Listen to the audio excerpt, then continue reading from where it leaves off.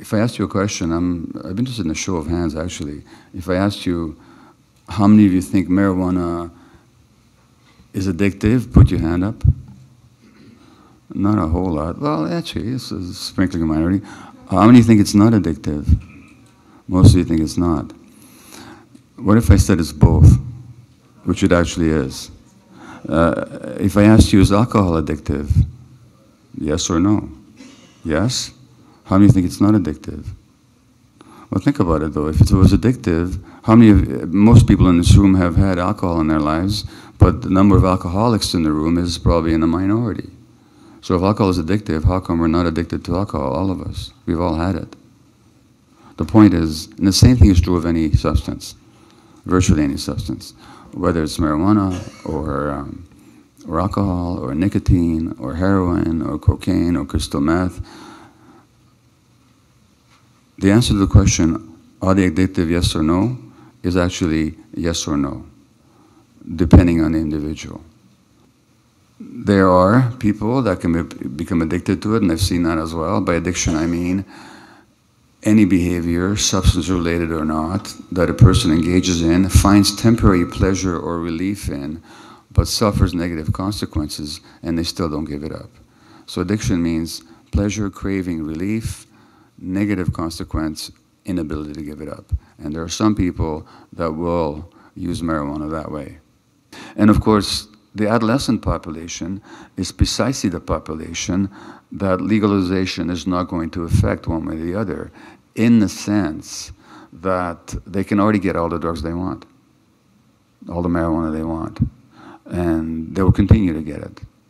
Even if you set the legal age for the purchase of marijuana, let's say 19 or 20 or whatever, wherever they choose to set the limit, the fact is that's not going to stop adolescent marijuana use. But as providers or as people working medically or otherwise with the plant and its products, we should really be aware of the potential risk that so far fairly persuasively demonstrated to the adolescent brain. But let me also begin by saying that, well, it's very interesting. In Colorado, which was the first state to legalize marijuana, who was the very first person to buy marijuana? Anybody know? He was an Iraqi war vet. Not accidental, because a lot of those people suffer PTSD, and I know my friend Philippe, who introduced me, is now involved in a project to study the use of cannabis in the treatment of PTSD.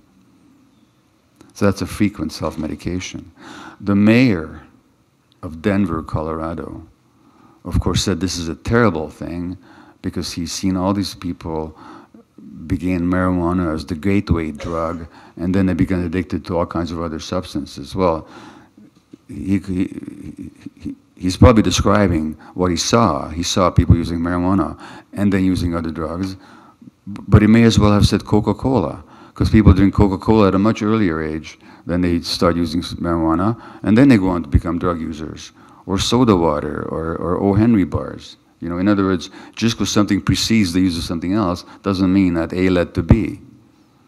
And there's absolutely no evidence that marijuana is any kind of a gateway drug to anything.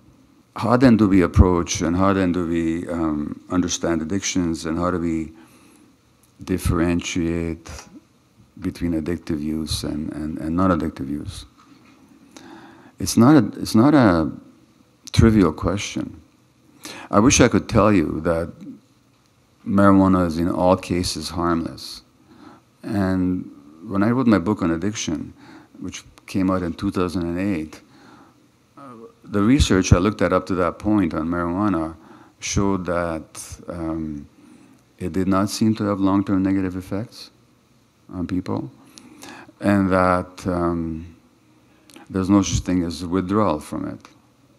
Well, research has moved on since then, and it's always controversial, but in 2012, the United States, the proceedings of the National Academy of Sciences published a paper from Britain where they looked at a lot of people over 30, 40 years who began their marijuana use in adolescence, and they showed diminished mental functioning in these people.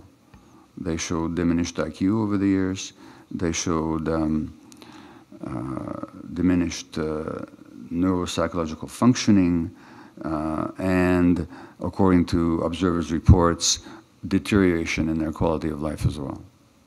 They did not show the same thing when it came to people who began marijuana use as adults. So there's definitely a question about what is the impact of this substance on the developing brain of a young human being. Now, the same legitimate question also exists about substances that we legally prescribe to kids. For example, in the US, there are 500,000 children right now, at least, who are receiving antipsychotic medications. And they're getting them not to, because they're psychotic, they're not. They're getting them to calm them down, because we don't know how else to, when I say we, I mean as a society, we don't understand human child behavior enough to be able to regulate it, so we just medicate it. But the long-term effects on the developing brain, not good news. And side effects such as diabetes and weight gain and skin changes and so on, we're already documenting them and having to deal with. So marijuana is not the only substance where we have to be careful. As I say, some legally prescribed pharmaceuticals seem to be potentially much worse, actually. But that doesn't mean that we shouldn't be careful with marijuana as well. You can probably show that, in fact, if there's a gateway drug, it's cigarettes. Because a lot more people who are drug users start with that than with anything else. But nobody's arguing that cigarettes is a gateway drug. There are no gateway drugs. They're just drugs. But there's probably a good reason why people that begin marijuana use then go on to use other harder drugs. Just as good reason why people who begin with cigarettes will then go on to use other drugs. Not because the use of the one substance leads to the use of the other, but because who are the people who need to have their consciousness changed? Who are the people that need to have their discomfort soothed by a substance or another?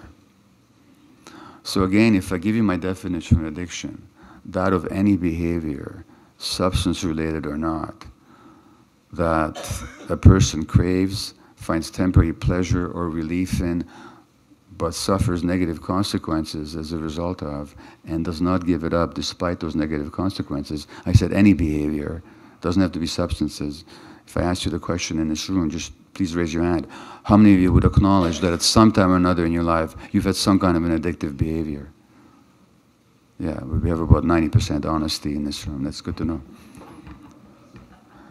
So when you ask yourself the next question, then, in fact, I'll ask you to just raise your hand and tell me. I'm not going to ask you what you used or what you did or when or for how long. I'm interested in what did it do for you. What did you like about it? What did you get from it in the short term? So, who would tell me? Escape from? Feeling. From feeling. Okay, so that, thank you, that implies that the feelings that you had were painful and uncomfortable and stressful. I mean, nobody has to escape from good feelings, right? So it's a relief of emotional pain or emotional discomfort. Fair enough? Okay, anybody else? What did it do for you? Whatever you did, yeah? Focus. It helped you focus. Great. Sorry? Connection? Connection with other people, you mean? With anything. You just felt more connected to the world. Okay, great. And maybe take one more. I'm sorry?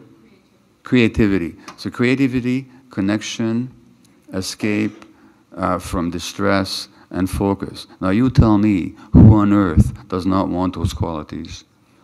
Who on earth does not want to be connected? Who on earth does not want to be focused? Who on earth does not want to be... Sorry, who would you say? The government? I'm talking about rational individuals here. No, the connection, relief of distress, focus, creativity. These are normal human aspirations. In other words, the addiction wasn't the problem. It wasn't your primary problem. Your primary problem was, how come you're on God's green earth with 7 billion other people and you're not connected? Your problem is you got so much emotional distress or pain that you need to escape. Your problem is that your creativity is your very nature, but somehow it's blocked and you need to have it unblocked. Your problem is that for some reason your brain is unable to focus. So the addiction is not your primary problem. Your addiction is your attempt to solve a problem. Therefore, to look upon addiction as kind of a disease that people are born with is absolute nonsense, which is the official medical view, that it's a primary brain disease mostly determined by genetics. It isn't any of that. The real question is, what happened to you to block your creativity? What happened to you that your brain didn't develop the focus? What happened to you that you had so much distress and pain that you had to escape from it? These are life experience issues. They're not medical issues. And the addiction in every single case is an attempt to solve the problem. Now, I have relatively little time with you this morning, so I can't go into all the physiology of it, but let me tell you just a few things. First of all, as I've just pointed out, addictions are always an attempt to solve a problem, but they're not the primary problem. Number one.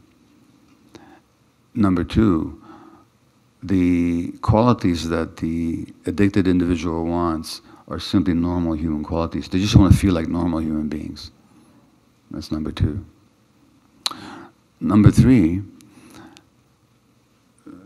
people are almost always, in the case of substance use, self-medicating something or other. Now, marijuana is very interesting because, again, my friend Philippe has shown in one of his studies, people typically self-medicate anxiety and pain and sleep problems with marijuana. That's a self-medication. You know what people also self-medicate? This is less known, but they self-medicate ADHD, attention deficit hyperactivity disorder. They self-medicate it not only with marijuana, they also self-medicate it with stimulants. And my guess is you probably had a stimulant addiction. Stimulants are crystal meth, cocaine, nicotine, and caffeine. And these substances give you a rise in the level of a brain chemical called dopamine, which is essential for focus and motivation and the feeling of being present. So the stimulant addict is very often self-medicating ADHD because people with ADHD lack dopamine and they don't know how to focus and they lack motivation. But people also self-medicate ADHD with marijuana because it soothes, and I've been diagnosed with the condition myself, so I know what it feels like internally, and you've got this churning, ever hyperactive brain that you just want to break from every once in a while. And people find that marijuana just soothes the hyperactivity of their brains, so they self-medicate. In fact, a relative of mine, a young man, well, he's in his 20s now, but in his teens, he was a heavy marijuana smoker. In fact, he still is. And I'm rather concerned about it. But I would say to him, without mentioning his name, hey, why are you using so much? He says, well, you won't believe this, Uncle Gabor, but when I smoke marijuana, I can listen better to the teacher. And he was clearly self-medicating his ADHD. Now, he could listen better. What he would remember is a totally different issue. Probably not very much. But it is a self-medication on that level. And all addictions are. And particularly, people self-medicate PTSD, for example, with any number of substances, particularly marijuana and the opiates like heroin. And given what you said about escape, and really, which is a form of emotional pain relief, all addictions function as emotional pain relievers. So my mantra when it comes to addiction is not why the addiction, but why the pain. And if you understand people's pain, you have to look at their lives. So the people that are at risk for addiction of any sort are the people that have suffered too much pain in their lives.